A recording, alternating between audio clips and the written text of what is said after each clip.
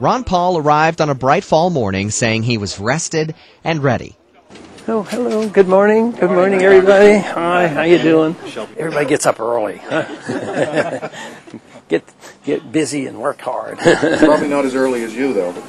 Well, you know what? Today was great. I had the choice of coming in real early this morning. I came in late last night and had a good night's sleep, but I needed it.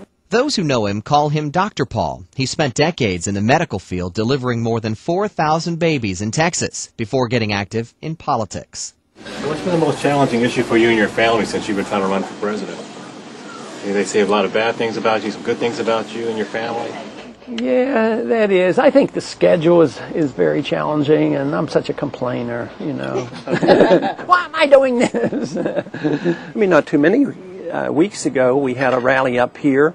Matter of fact, the park over there, we had 800 people, volunteers come. And it was a family event, and I think we had 30 members of our family. We have 5 children and 18 grandchildren and spouses and all.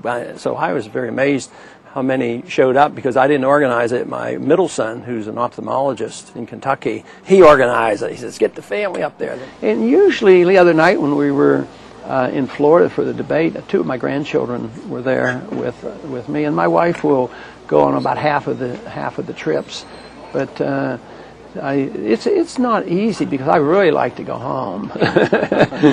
On a personal, just looking at grad schools right now, I'm sort of in different areas of the country, and one of them is Texas, and I was wondering if you can give me any insight into like the type of person a Texan is and what the kind of environment I could expect would be. Well, do you have your boots on yet?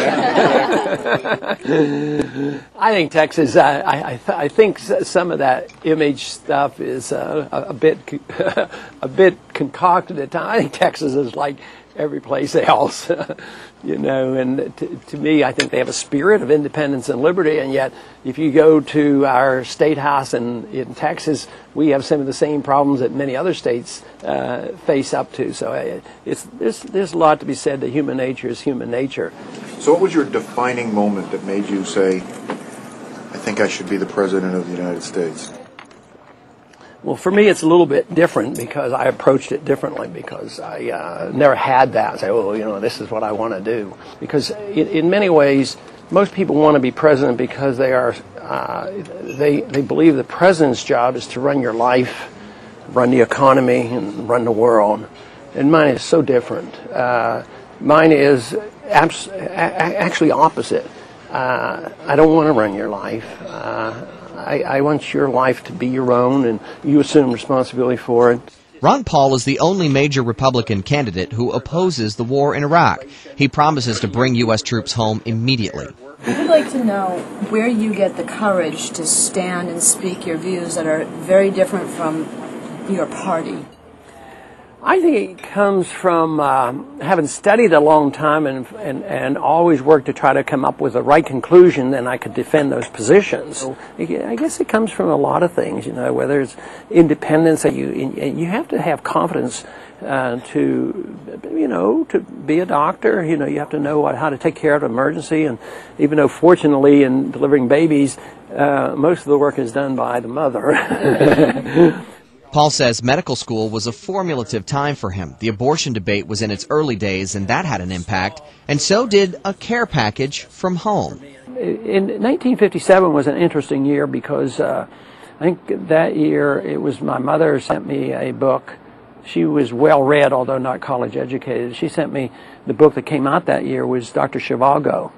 And I read that, and that really had a bit of an impact to me, to knowing what communism did and how destructive it was. And my wife worked my way through medical school because she was a dance teacher, and she could watch our kids and teach dancing in our home. The Cuban Missile Crisis interrupted medical school. Ron Paul was drafted. He served in the Air National Guard for 5 years. So you said you were a flight surgeon in the Air Force? I was a flight medic. So is that right? So what were some of your best assignments? Best what? Assignments. Well, I know. My immediate answer, I can remember the worst ones. The worst assignment was when you were the investigator of accidents. The flight surgeon. Right.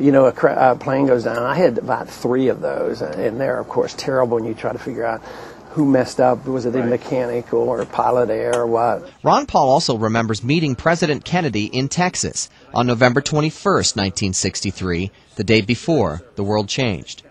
And of course we thought it was an exciting event, not realizing what was in store for us within 24 hours, because he left there and went to Dallas. Over time, Ron Paul's interest in politics turned to activism. He ran for Congress in 1976 and won. That I only have a picture of one politician in my office. Is Grover Cleveland, and the quote under the picture is, "What is it worth winning an election or getting reelected if you don't stand for something?" What's your take on religion as part of the process for the campaign process? I think it's very important, but in a nondescript manner. But over time, Paul grew tired of Washington and for a brief period stepped out of the spotlight. I was in Congress from 76 to 84, and then I wanted to go back to my medical practice. I do OBGYN, delivered a lot of babies, and I missed it and really didn't want to be a professional at this game of politics. So I went back to OBGYN. Frustration with decisions in Washington drew him back. He ran for president in 1988 as a libertarian and later returned to Congress.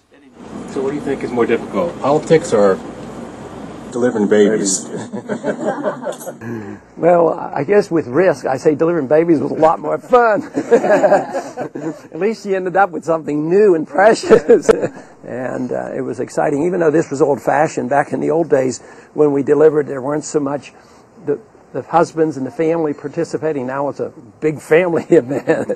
But it was, like I say, this was old-fashioned, but it was sort of exciting. You delivered the baby, and there were no ultrasounds, and nobody knew, and you'd walk out and talk to the husband, and you'd say, "You have a 8-pound boy." So, How many grandkids do you have? we have 18 grandchildren and one great-grandchild. And one great-grandchild? Can you name them all? You know, I might have to stop and think, yes, I can and do that, but I always brag when I'm introducing my wife. I said, yeah, I can. We have 18 grandchildren, and I can name them all. I said, but my wife knows all their birthdays. So I'd have trouble with all their birthdays. We went to high school together. Wow. And our first date was, she was born on... and this is why I married her, I have to confess. She was born on February 29th. I figured every 4 years. Yeah, she said, no way, buddy. So she had a birthday party on her 16th birthday, and for some reason she was determined to get me to that birthday party, and I believe it or not, I was very shy. So she asked me, and it might have been really one of my first dates too. If you had one free day where you couldn't campaign and you couldn't deliver any babies, what would you do with the free day? That'd be tough. You know what I would like to do? I love riding bicycles, and I love to be outdoors. And that is always my biggest complaint, that when I'm real busy on the campaign trail, because I had a bit of a ritual walking and riding bikes a lot. You come across a genie in your bottle, what are your 3 wishes? A lot more peace in the world, a lot more freedom in the world, and then we would have a lot more prosperity.